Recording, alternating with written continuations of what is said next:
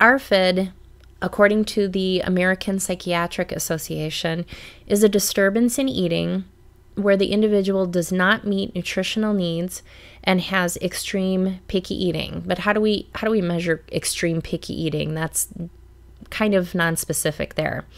It can be due to an individual having a low appetite or lack of interest in eating. It can be an avoidance of food based on the food's sensory characteristics, or it could be negative concerns about eating, such as a fear of choking or vomiting. The most important part in this statement is the or. An individual does not need to have all three of these descriptions going on in order to have a diagnosis of ARFID. So when we look at these three areas, we can actually relate these as being the three different subtypes of ARFID, of what's going on with the eating difficulties. Additional requirements for a diagnosis of ARFID could include significant weight loss, nutritional deficits, reliance on a feeding tube or supplemental nutrition, or, again, we have that or interference with social or psychosocial functioning. So when I went over this definition, I thought, does this really describe a lot of the patients that we've seen in the past? And maybe these are the individuals that we've diagnosed with a sensory-based feeding disorder. Kind of fits all of that thinking that's going on. The difference between ARFID and anorexia nervosa and bulimia nervosa is that there is no concern about weight loss or body image. However, we will see how similar ARFID actually is to anorexia nervosa, especially when we look at all of the research coming up. Let's go over some case examples that may or may not be indicative of ARFID. So here we get to apply some of the knowledge that we went over. And again, we can't fully diagnose these individuals, but at least we should have the knowledge base to say, gosh, there's more going on here than just a typical feeding therapy or, a feeding therapy referral, that we may need help in extra areas. So here we go. Okay, so our first patient is one who had 2 stints of therapy, first being referred at 1 year of age, and then the second referral for therapy was right before he turned 2. His first referral was due to a report of choking on purees and solids. During examination, oral tightness and reduced range of motion were noted, and he had a pretty strong gag reflex. His eating skills were inconsistent day by day. A referral to ENT was made to evaluate for a possible tongue tie. The patient ended up having an upper lip frenectomy and tongue tie clipping. He and his family completed 5 months of therapy to improve oral motor movements for feeding. The patient progressed to being able to eat many different textures of food without gagging or choking, and was subsequently discharged from therapy. So up to this point, maybe some of us in the pediatric world would describe this as kind of a typical referral that we might see.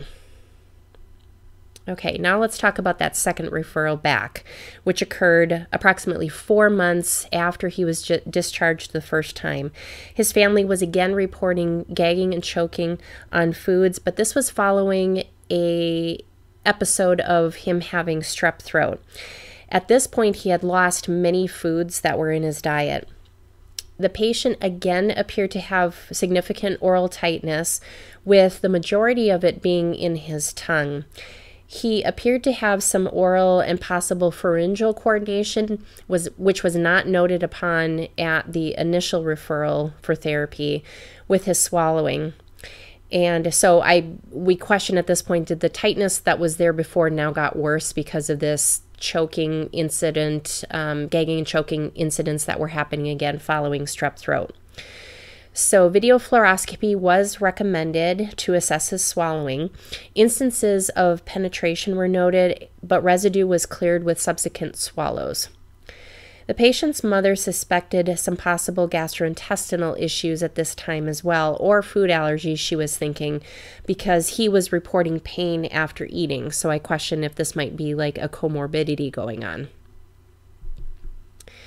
All right, then shortly after his swallow study, the patient was seen in the emergency department due to significant constipation. So I wonder if this is another negative consequence going on here. He was formally referred to gastroenterology.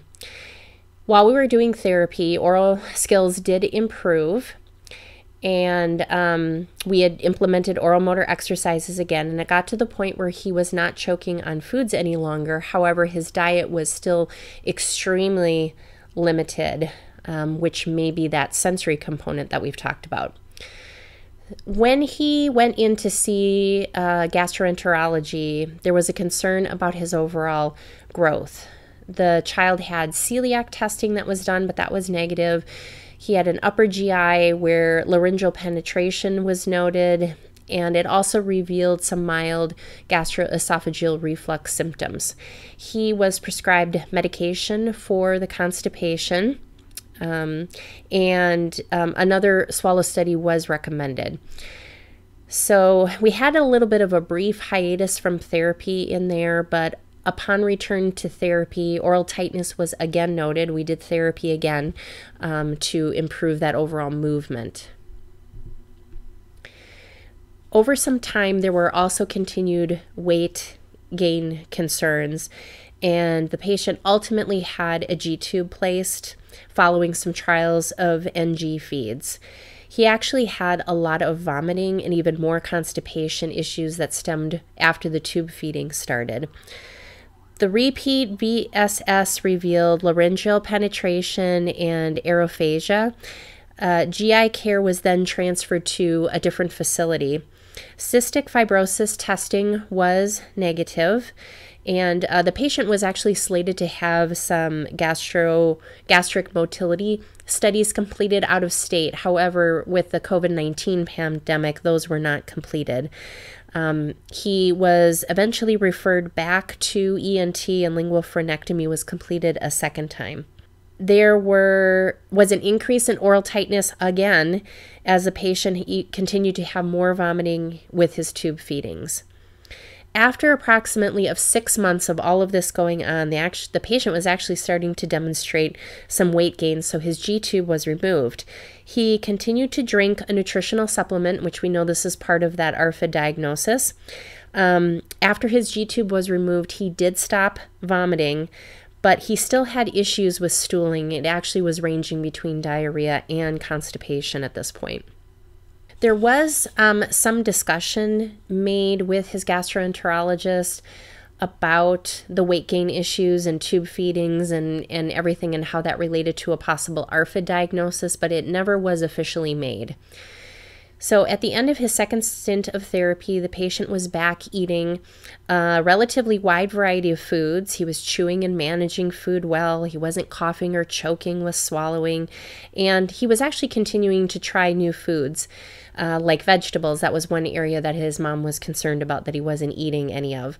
And the therapy technique that worked for him was presenting new foods with preferred foods on the plate, and then just modeling eating for him without making comments about what he was eating, the new food being there, and he just started to join in.